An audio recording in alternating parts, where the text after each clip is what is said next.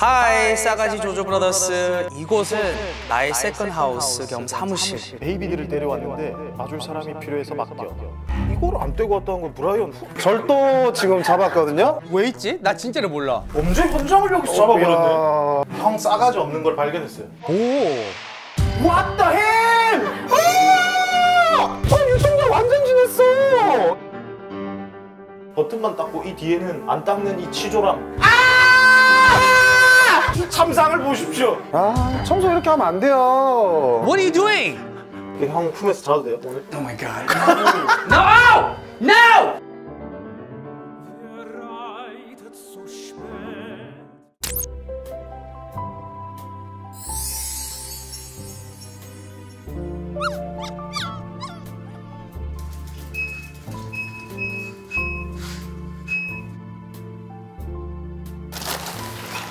오!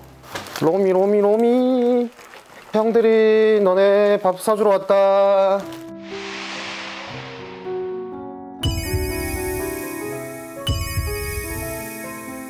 야, 또 편지를 남기고 갔구만. 브라의 신신당부. 하이 싸가지 조조브라더스. 이곳은 나의 세컨하우스 겸 사무실. 스케줄 때문에 평택 집을 오래 못 가서 서울에 나의 베이비들 데려왔는데 봐줄 사람 필요해서 맡겨. 애들은 잘 봐주되 본인들의 흔적은 남기지 마. 내 침대에 막 트월킹하고 눕고 그러지 말고. PS. 집에 돌아왔을 때 What the hell이면 가만 안 둬. 가만 안 둬? 한글을 잘 모르네. 흔적 남기지 마. 이 형이 남긴 흔적을 한번 찾아보자. 지금부터 시작해. 추적해. 팅팅탱탱 브라이언 놀이! 세컨하우스 상태 상당히 안 좋은데. 아니지. 그렇게 하면 안 되고. 자, 브라이언 역할 1, 넌 브라이언 역할 2야. 자, 따라와봐. 의? 오늘은 여기 브라이언 세컨하우스로 왔는데 싸가지 있는지 없는지 한번 볼게요. 브라이언이 비싸다. 저는 이 먼지 측정기예요. 먼지가 이 대기 중에 있으면은 입이랑 코가 계속 모여요. 예. 왔다! 슬리퍼! 너무 안 신어. 야, 이거 자기 슬리퍼 신는 거 싫어하잖냐? 지금 우리가 브라이언이라고. 이 싸가지 없는 거 봐. 관리를 이렇게 하면은 이걸 오래 쓸 수가 없어요. 이렇게 하면 안 돼요. 왜 이렇게 보관하는 거예요? 저는 브라이언 톤데요. 왜 저한테? 자, 이건 뭐죠? 이거 욕실 발깔개잖아. 이걸 이불하고 어떻게 같이 보관을 하는 거예요? What the hell! 자, 이번에 냉장고 한번 볼게요. 이 핑크색은 이 레이디용 아닌가요? 이 왜 있죠? 많이 남았다는 거는 최근에 지금 사용을 했다는 겁니다. 유통기한 완전 지났어! 이거 더 지났어. 7개월. 작년 거. 이거 어떻게 먹어? 이런 거 냉장고에 왜 보관하는 거야? 와, 너무 심취했는데? 이 새끼 이 역할을 왜 이렇게 못해? 재미가 딱 사라지네. 잘하네. 자, 그 다음에 밑에 수납장 한번 볼게요. 자, 브라이언. 야, 후추 왜 이렇게 좋아하는데? 후추광이가. 자, 소금통이 이만한데 도대체 무슨 이 후추 없어요. 후추도 이 정도 크기는 잘 사용하지 않아요. 대한민국 후추 소비량 이 사람이 다 어울리네. 왜 이러나? 자, 손. 오, 잘했어요. 손. 로미, 쭈쭈쭈쭈쭈쭈쭈. 앉아. 오케이. 자, 잘 가. 얘네 칭찬을 별로 지들 할 것만 하고 싹 가네. 마치 촬영 끝나면 쌩하고 가는 브라이언 형하고 몹시 닮았는데? 저거 아빠 판박이다.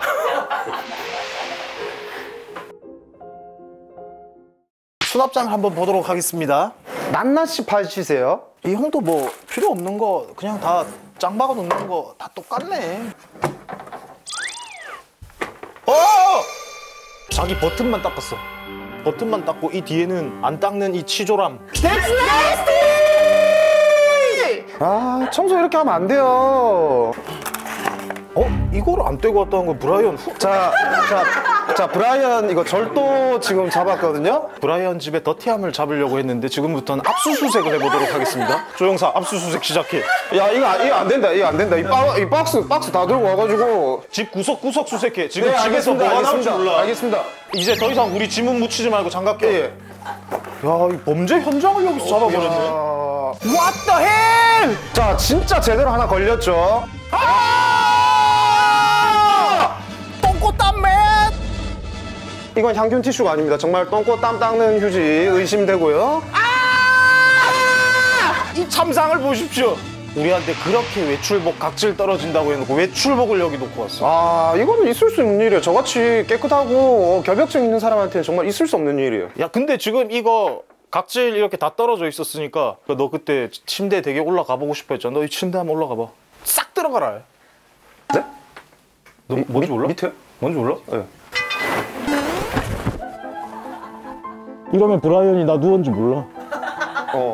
그대로 나오면 되겠다. 완벽한 증거인멸이야. 좋았어. 이건 뭔지 모르겠는데 침실에 청소기 있는 거 이거 맞냐? 근데 총기 친숙화 훈련할 때 군대에서 총기 안고 자는 거는 봤는데 청소기 안고 자는 거. 야, 줘봐. 우와! 자신의 병기를 이거 없으면 불안해가지고. 아, 미국 사람 맞네. 베개 밑에다가 그 총 숨기고 살잖아. 총은 또 어지게 장총이야. 엎드렸어! 꼼짝마! 뭔지 꼼짝마! 자, 베개만 정리만 할게요. 베개 맞춰줘야지. 야, 전화 왔어. 형, what's up, man? What's up, bro? 해피 뉴 이어, 해피 뉴 잠깐만 이어. 미안한데 해피 뉴이어지만 지금 집에 뒤에 베개가 약간 이상한데? 형, 우리가 다 해놓을 테니까 그 우리한테 믿고 맡기고 애기들 영양제 먹여도 돼요? 영양제 좋아 콜. 오케이. 우리 애기를 팔고 있지? 걱정하지 마세요. 지금 형 상태보다 애기들 상태가 더 좋아요. 예, 형, 우리 그 청소도 해야 되고 애기들 영양제도 먹여야 되니까 이만 바이. 이따 봐요. 자, 애들 영양 간식 땡 갈비탕을 만들어 보도록 하자. 너는 버섯을 썰어라. 나는 고기를 만들 테니. 버섯 안 씻냐? 아, 씻어야지. 버섯 씻어. 우리 가족이 먹는다는 기분으로. 자, 그거 알지? 갈비 모양의 그 만화고기 하듯이 여기 그 뼈처럼 이거를 만들어라고, 대를. 뼈대. 뼈대. 네모나게 딱 만들어가지고. 이게 뭉쳐서 잡고 세상 버섯 이으면 돼.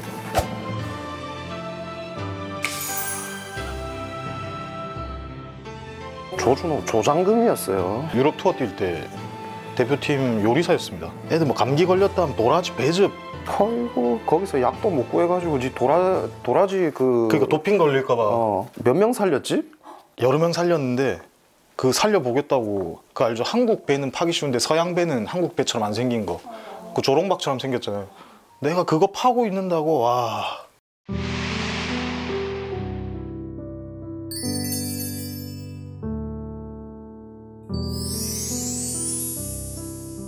그 감동이 진짜. 아니, 넌 버섯을 썰라니까. 아, 그거냐?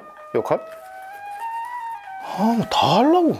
This is my life, 이 새끼야. 자, 육수를 먼저 끓일까? 애기들 거는 소금 안 든 거. 자, 끓으니까. 자, 이제 뼈 잡고 살살 넣어라.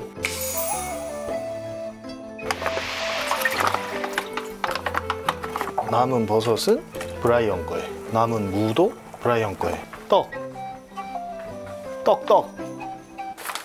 야, 떡 물에 안 불렸나? 오자마자 떡부터 불렸어야지. 난 저 침대 위에서 청소기 들고 장난칠 때부터 알아봤어. 와, 냄새 죽이고요. 근데 왜 뜨거운 물에 들어갈 건데 왜? 야, 그냥 해. 야, 떡 씻어 넣으라니까. 야, 이 새끼 그냥 넣었으면 이거 같이 먹을 뻔했다. 네가 브라이언 죽일 뻔했다. 주님 곁으로 보낼 뻔했다. 주님, 오늘 브라이언 올라갈 뻔했습니다. 와, 좋겠는데. 브라이언에게 로미와 애쉬가 먹는 감성을 똑같이 느끼게 해주자. 씻어라. 근데 아스파라거스를 한번 해볼까? 좀 재밌을 것 같은데? 브라이언 좋아할 것 같은데. 씻으라고. 아, 씻어. 야, 난 언제부터 안 씻고 먹는 문화에 길들여져 있었던 거지?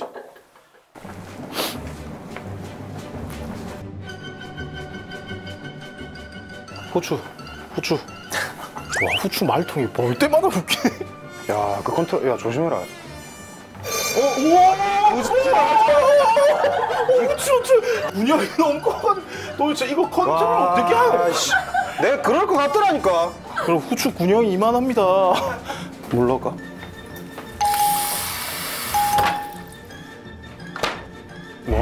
뭐한대? 어? 뭐 떴는데? 니 이걸로 먹으려고? 수돗물이야? 그럼. 야, 브라이언 피지만 먹는데 그 수돗물 음식을 먹겠냐? 와, 요리할 때 라면 이걸로 끓여갖고 먹는다고, 이 형? 일단 그걸로 해봐. 나중에 한번 물어보자.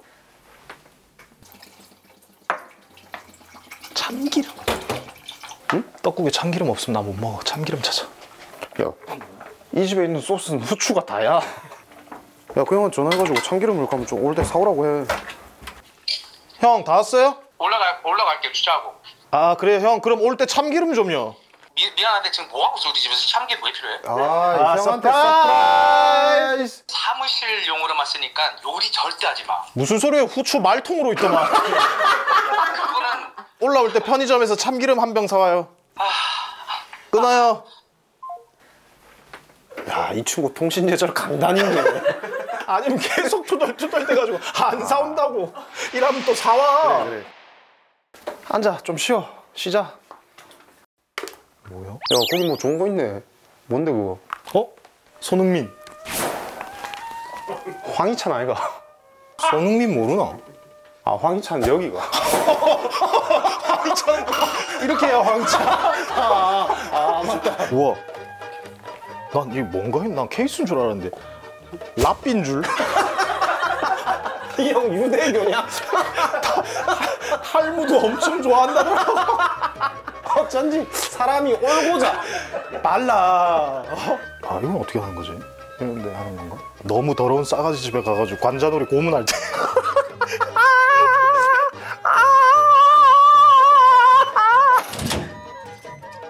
뭐야? 왔어, 맨! No. Why 빨리? 뭐 사고 났어? 그거 필요해서요, 참기름. 형 떡국 맛있게 해주려고. 참기름! 우리 사무실 왜 쓰레기로 만들었어? 본인들의 주방 온 것 같아 지금. 새해 떡국 먹고 한 살 더 먹었어요? 나는 일부러 새해 되면 떡국을 안 먹어. 한 살 먹기 싫어서. No! 신년 파티! 아니, 형 건강하게 새해 시작하라고 떡국 파리! 요리라는 서프라이즈 거는 파리! 하다가 안 쓰는 거는 치우고 필요 없는 거는 버리고 정리하면서 설거지. 아니 얘는 왜 여기? 이거 애기들 거예요. 건드리지 마세요. 댕갈비탕. 아니 중요한 거는 갈비탕 자리에다 넣어야지. 왜 여기? 아, 시켜야 먹지. 아니, 애기들 이거는 이빨 이거 다 빠져요. 설거지 말리는 거잖아요 그는. 형, 근데 형이 지금 우리한테 잔소리 할 때가 아니에요. 형 싸가지 없는 걸 발견했어요. 오, 이거 이거 뭔데? 키친타월. 어디서 나온 줄 알아요? 어디? 이 밑에서 나왔어요. 도대체 이 소파 밑에서 휴지가 나올 이유가 뭐 있죠? 건조기 시트라고 착각했겠지. 오케이. 말 나온 김에 또 일로 와봐요, 형. 형 정말 나쁜 버릇이 있더라고. 뭐. 여기 버튼 눌러야 되니까 여기만 닦아놓고 여기 먼지 그대로야. 이거 어떻게 해명할 거예요? 자주 안 와. 내가 자주 안 와. 그리고 내가 바쁘지 않을 때는 평택 있잖아. 그럼 우리 매니저가 여기 쓴단 말이야. 그 우리 매니저 잘못이네. 자, 그럼 오케이. 그러면 그 다음에 가장 중요한 게 있어요. 이거 어떻게 할까요? 이거 뭔지 몰라요? 형 이거 뭐야? 이거. 형 마트 털었어요? 샀어. 100% 샀어. 오해하지 마요. 이거 어떻게 할 거예요? 이거는 우리 매니저 다이어트 중에 샀어. 자, 증거 2번. 이것도 6개월 지난. 생각을 해봐. 닭가슴살. 다이어트 하는 사람이 먹지. 나 요즘 다이어트 안 해. 또 매니저. 1000%. 이 여성용 레이디 컨디션은 뭐죠? 매니저랑 나랑은 회식 안 하겠어? 매니저도 드시지. 매니저 여자분이잖아, 우리 매니저는. 그러니까 여자분인데 먹으면 안 되나 우리 매니저? 옷은 하나인데 이 백 안에 도대체 팬티는 왜 내장 있는 거죠? 나는 하루에 팬티 두 개씩 갈아입으니까 아침에 일어나자마자 샤워하고 팬티 입고 저녁에 들어오자마자 또 샤워하고 팬티 갈아입고 그럼 2개가 있지. 정확한 변호가 됩니다. 왜냐면 옷도 2벌 발견됐기 때문에 속옷이 곱하기 하면 4개입니다. 우리는 형 요실금 있는 줄 알고 요실금이 뭔지 몰라. What's 요실금? 요실 골드? 그 피 나는 파워피야 닉네임이. 파오. 진짜. 후추 말통으로 먹을 자격이 있네요. 그치. 근데 미안한데 솔직히 말해봐. 아까 와서 이불 상태 뭐 얘기했지만 내 침대 누웠어? 아니 누울 수밖에 이거 왜 이렇게 주름 청소 친숙화 훈련하고 있었어요. 어떤 기술? 보여주자. 자, 하나, 둘, 셋. 이불 주름 싫어하잖아요. 이불 주름 하나도 없이 이렇게 있을 수 있어. 어때? 자, 그 다음에 그대로 나와볼게요. 순간 이거 뿅? 이거 안 잡으면 불안해서 잠을 못 잔다는 소리가 있던데. 그 미국 사람들 여기 총 숨기고 자는 것처럼. 뭐 딱 감지돼. 먼지. 먼지 체포하겠어. 돌돌이 하고 들어와. 이렇게 하려고. 아무튼 형 이렇게 맨날 하는 척하면서 안 하고 간 거 우리가 다 확인했어요. 다 봤어. 안 하고 간 게 아니라 그날은 어쩔 수 없이 내가 옷 갈아입고 일어났는데 늦잠 자가지고 매니저가 빨리 가야 됩니다. 내려오세요. 그러면 나 쉣 하고 바로 갈아입고 준비하고 나가는 거지. 봐 주름 없어. 야, 형이 하니까 없어지긴 하네요. 이런 소재도 되는구나. 샵은 얘만 하면 돼. 이렇게만. 본인들하고 내가 한 거랑 틀리잖아. No! 얘네도 하면 보기 좋던데? 봐봐요. 보기 좋던데? 형한테 배운 거잖아, 형한테 배운 거. 많이 좋아졌죠? 집에서 해? 둘이서 해? 집에서? 아니, 형 집이니까. 형 집이니까. 나 또 배웠다고 했으니까 본인들 다 하는 줄 알았지. 아이 형. 그거 주름이 없잖아, 내가 한 게. 오케이.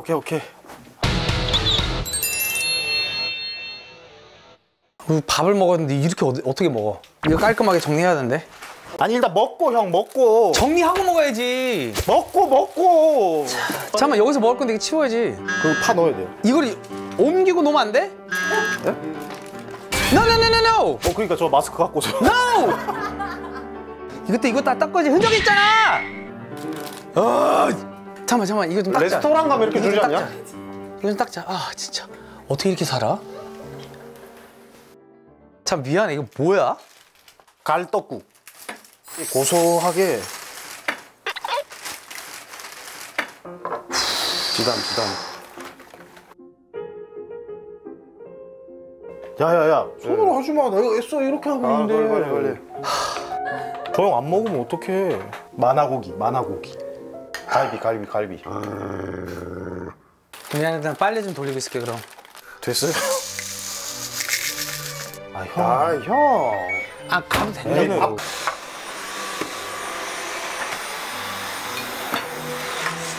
자, 이 요리하는데 이 청소기 돌리니까 굉장히 성가시는구만. 아니 먼지가 보여도 어쩔 수 없지. 애쉬랑 로미 건 건강까지 생각해가지고. 자, 애기들 먼저 이렇게 잘라주고 그 다음에 애기들은 영양제 넣어줘야 돼. 여기 영양식에다가 영양제까지 넣으면 진짜 완벽할 것 같은데요? 그치? 네. 이 영양제들은 이제는 아이들 건강 고려해서 고민하다가 내가 이번에 이 영양제를 찾게 됐거든? 와, 형 이름 자체가 이미 됐는데요? 마시추. 형 시추에게 마시추. 마시추. 마시추. 그러네. 러미, 애쉬 밥 먹자. 잘 먹네. 좋아한다니까 형. 근데 너무 좋은 게 영양제도 좋지만 가격도 너무 착해. 와, 얼마예요? 무려 9,900원. 그러니까 이게 지금 할인 가격이 9,900원이야. 이 마시추를 가장 싸게 살 수 있는 유일한 기회. 여러분의 아이들에게 마시추 영양식을 선물하세요. 마시추! 마시추를 가장 싸게 살 수 있는 순간 바로 지금. 한 번뿐인 기회. 바로 지금. 지금 이 순간 마시추.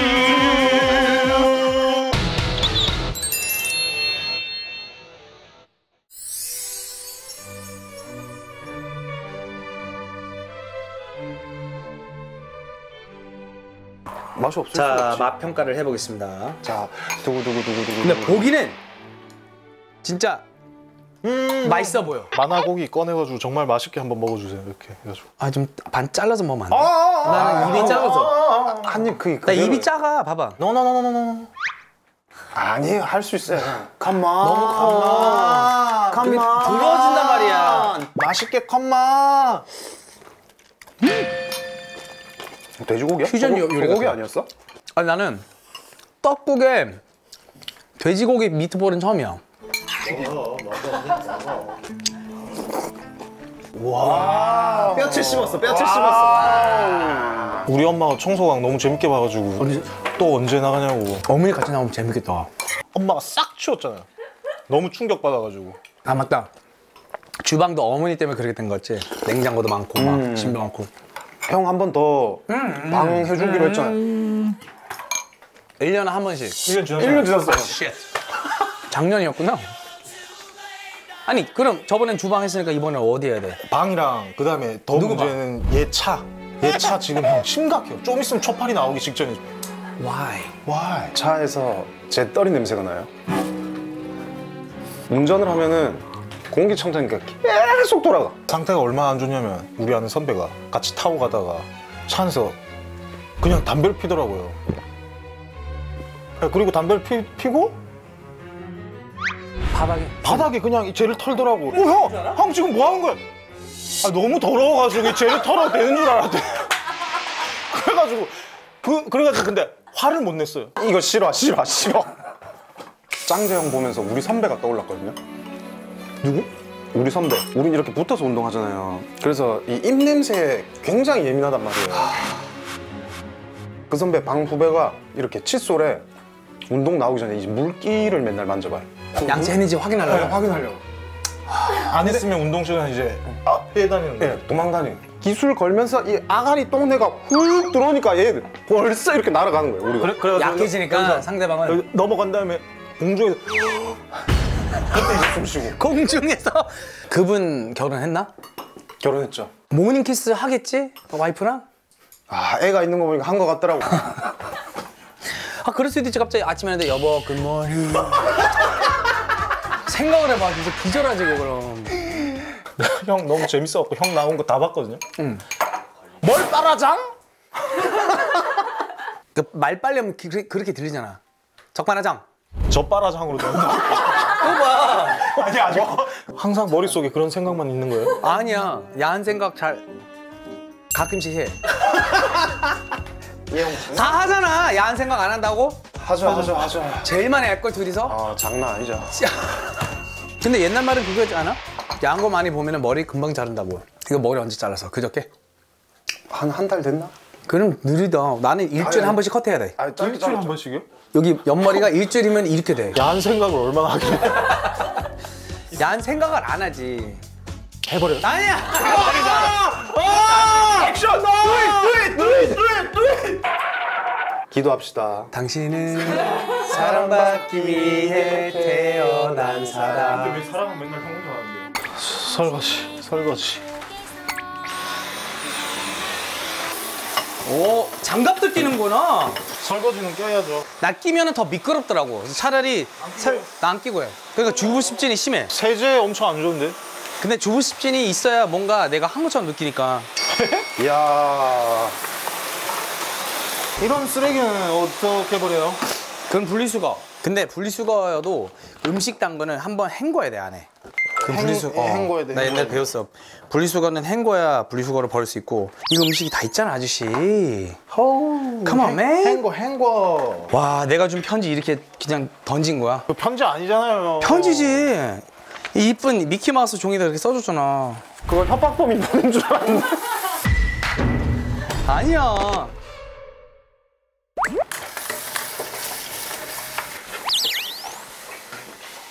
형 청소하라니까 청소 시간에 자꾸 딴짓하고. 나 이거 닦았다. 청소기 돌렸다. 닥쳐, 씨.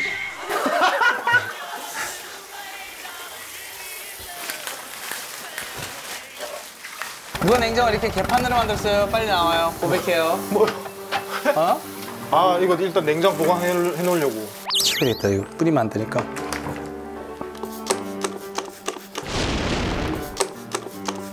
아 근데 형. 뭐 했다고 벌써 힘들어? 와, 나 너무 지쳐요. 아, 요리했구나.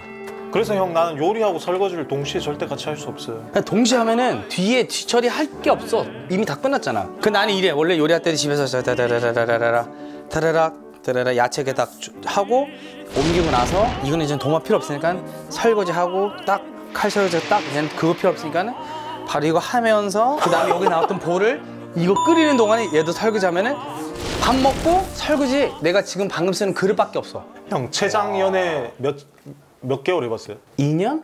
2년이나 형이를 만나줬다고요? 응. 저 뭐야? 야, 왜 만나줬다고 그래? 이제 마무리하면 될 거야. 아니요, 청소 좀 시켜려고. 빨래 나오면 좀 개줘. 빨리 그냥 꺼지라고 좀 해주세요. 아직 괜찮다. 형, 캐릭터 지켜요. 형, 꺼지고 싶어요. 형, 꺼지라고 해요. 지금 벌써 스트레스 받아요. 형, 이제 애들 다 봤으니까 좀 꺼질게요, 저희. 형, 우리 이제 형의 사람이 됐으니까 형이랑 같이 자도 돼요? 여자친구랑 자. 여자친구 없어요. 형. 아, 여자친구 만들어줄게. 어? 형, 청소팅 한번 할까, 그러면? 청소팅은 또 뭐야? 큰 집에다가 싸가지 셋 둘 이렇게 가다 놓고 그치. 서로 청소하게 만드는 거. 형이 가도 돼, 이제. 늦었다. 시간 가야 되겠다. 아니, 형, 브라이언의 청소팅 해가지고. 아니, 가라고. 우리 찜질방 가가지고 이렇게 와봐 형. I don't like 찜질방! What are you doing? 이렇게 형 품에서 자도 돼요 오늘? Oh my god. No! No! Crazy!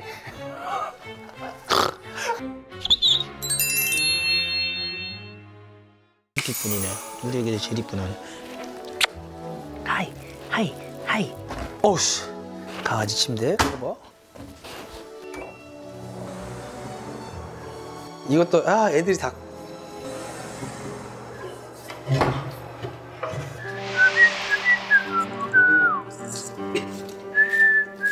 오빠 오래도 안 걸리잖아 이거.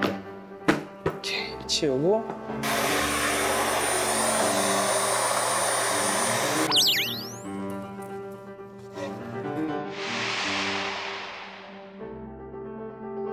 모든 게 내가 해야 완벽하지.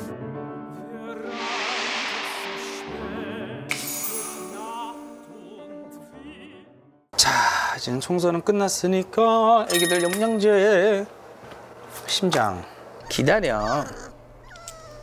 애쉬 달라고 봐. 어? 일로 와, 여기 있어.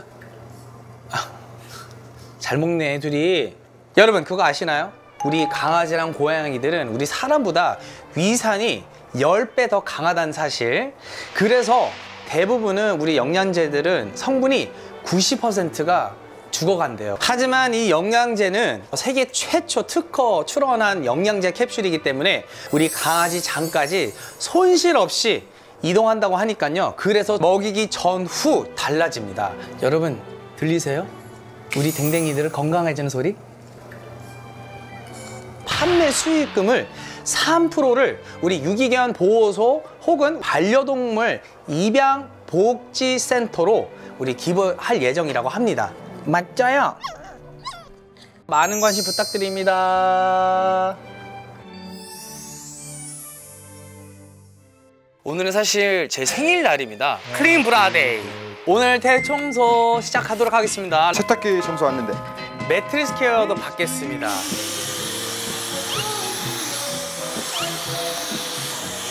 오늘 좋다. 진짜 청소 파티네.